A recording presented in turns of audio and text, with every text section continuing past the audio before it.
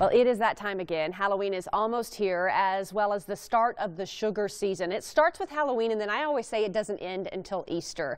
We've got Christy Code Red joining us now with some real practical, real-life solutions. She says it boils down to a choice, whether you want to give in and eat the start of the sugar season with all the candy bars and whatnot. It's tough. It's tough. It is so tough, Christy. I have great ideas that people just wouldn't think about. Okay. You know, that's going to help. First thing you can do. Real life ones, like we said. Real life ideas, yeah, not just, you know, things that you can actually start doing right now. Okay. The first thing to do is eat, but on Halloween night, you want to eat a good dinner. Now, your idea and my idea of a good dinner might be a little bit different. So I'm talking about a high-fat, high-protein, high-fiber dinner. That's going to keep you full and keep you from snacking on your candy. Chili's always a tradition in my family on Halloween night. Fine. Chili is totally But the fine. idea is you fill up that belly so you don't snack through. Because you're less likely. Okay. You know, every one of us has bleaching trays, don't we? We all like bleaching our teeth. I do too. If you bleach your teeth while you're passing out candy, chances are you are not going to eat the candy. All right, you can't eat while you're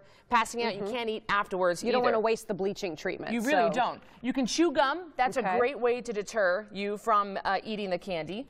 Another, which I think is probably your favorite idea. This was my favorite idea, you guys. Pick a candy that you don't like. I hate these. I hate Three Musketeers. I'm not going to eat them. So guess what? If I'm going to pass out candy, I'm going to have Three Musketeers because I won't eat them. When you go to the grocery store or whatever candy you're going to pass out at your home, buy stuff you don't like. Right. Okay. That way you will not. Make your costume work for you. Okay. So a great thing is have vampire teeth, Bubba teeth, things that make it difficult to actually, you know, eat anything, and, you know, fake blood on your mouth. Things, you know, make it to where it's tough. Because you're not going to want to take these out and back in and out and back in. You can't eat while you have these in. And who wants to eat when they have a mask? Who's wearing a mask? You can't do that. So you can have a costume that covers up parts of your body that deter you from eating the food. And hey, guess what doesn't mix with wigs? What's that? Popcorn balls. Popcorn, you know those popcorn balls, the high sugar ones?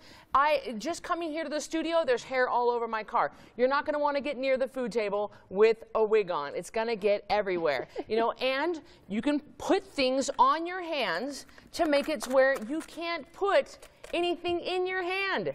You know, it sounds so simple, but guys, make it to where it's hard for you to stuff your face with the junk food. Yeah, and you've got little skeleton hands. And I got little gloves. Yeah, they make all kinds of little gloves that you can put on that are just gonna keep food out of your hands and ultimately food out of your mouth. We have a carnival at my son's school tomorrow, and you said, you know, if I'm tempted by some of the sugary snacks that may be there, remove myself from the situation and go to just another part of the carnival, or absolutely, or come up with a job that you can do, like driving the hayride truck or passing out tickets at your local church event, or something that's going to help you stay away from the junk altogether.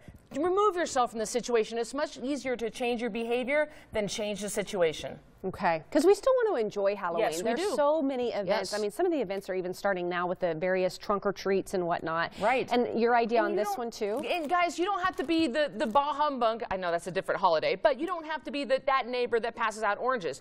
You know, you can pass out little toys that are fun, bubbles, pencils, little things. You don't have to pass out junk food. Don't contribute to the obesity crisis. Okay, you know, there's legend is a dentist on Harrison Boulevard, and he passes out toothbrushes. Yes. So yeah. Yeah. And I know. I like that idea, but I'm an adult. Rick's over there laughing. I know. Are you laughing at us over there? Mark's kind of laughing too. Oh my goodness. But, yeah, well. So okay, but Christy, what do I do to stop this? So my kids bring home the candy, right? And then I sneak it and grab it, and then I wear gloves. Yeah, right. But so what do I just bring it here and make Rick eat it? The number one thing is you have to get it out of your house, people. You cannot have candy in your house, and that goes for birthday parties. That goes for whatever you've got going on. The candy and the junk food has to leave your house that night. It cannot stay, because you will give into it. Okay. Thank you for the practical, real-life solutions. These are great ideas, you guys. Yeah, and Rick's going to want to borrow this. Yes. And Mark's going to want this. That's right. And this. Hey, on a side note, I'm doing that whole drinking a gallon of water a day. I feel a difference. Yeah, we can talk more about that in the commercial break. We'll be right back after this.